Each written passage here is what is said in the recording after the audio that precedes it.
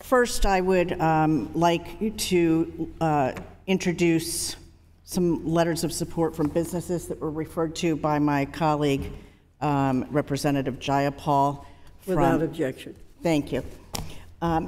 Secretary Sue, I'd like to apologize for the tone and tenor of this hearing. I worry that we lose many great candidates for public office who simply see this kind of thing on television and are not willing to put their name up for this kind of a questioning. I truly believe that Americans want to see more civility and decency from their elected officials, but unfortunately I don't think we've seen a whole lot of that here today.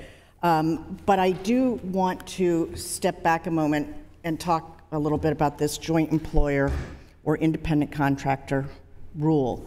There's been a lot of questioning without a lot of opportunity for you to complete an answer. Am I correct, first of all, that much of the case law that you referred to arose from the fact that the independent contractor classification was often being abused by employers, either to avoid payroll taxes, benefits, or other things? Yes, thank you so much for that question, Congresswoman. So thank you also for reminding us that the reason there is a rule is that misclassification, now this is not about ending bona fide independent contracting, it is about making sure that everybody plays by the same set of rules, and that when someone should be an employee and therefore enjoy a century's worth of labor law protections, basic minimum wage, overtime, unemployment insurance, safety net, workers' compensation, that they do get that. So that's a long way of saying, yes, that there has been litigation about this, and that has created a body of case law about what the right test should be. And in fact, when there's abuse of the independent contractor classification, it's actually to the detriment of American workers, employees, or people who should be treated as employees, entitled to the benefits of that classification, correct? That is absolutely correct, Congresswoman. Okay. So there was reference made to the fact that your family owned a franchise business, a pizza franchise, when you were growing up. So I assume from that you have respect for the franchise model as a way for people to get started in business? Yes, again, this is not an abstract issue for me, but it is also a way, and I've heard directly from franchisors about this, that it is a way that individuals, immigrant communities get a toehold into the middle class, and that is the story of my family. Okay, thank you.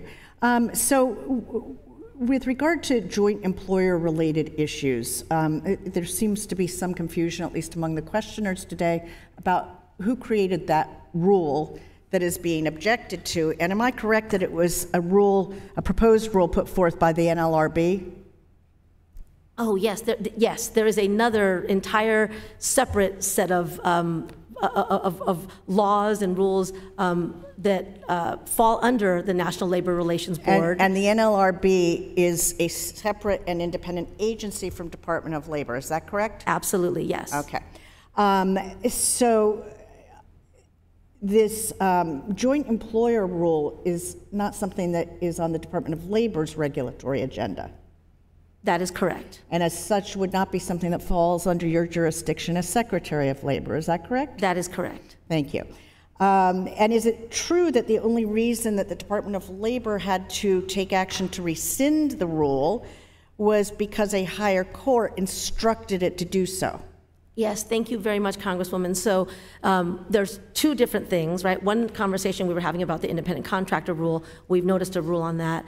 The other thing that you're talking about is there was a joint employer rule of the prior administration that we had to rescind. Administration, you mean the Trump administration? Correct. Created a rule that a federal court determined was not a valid rule. Is that correct? That is correct. And instructed the Department of Labor to rescind that. I don't remember if there was a specific instruction, but we would not keep a rule in place that was not in compliance with federal law. Thank you very much. With that, I yield back.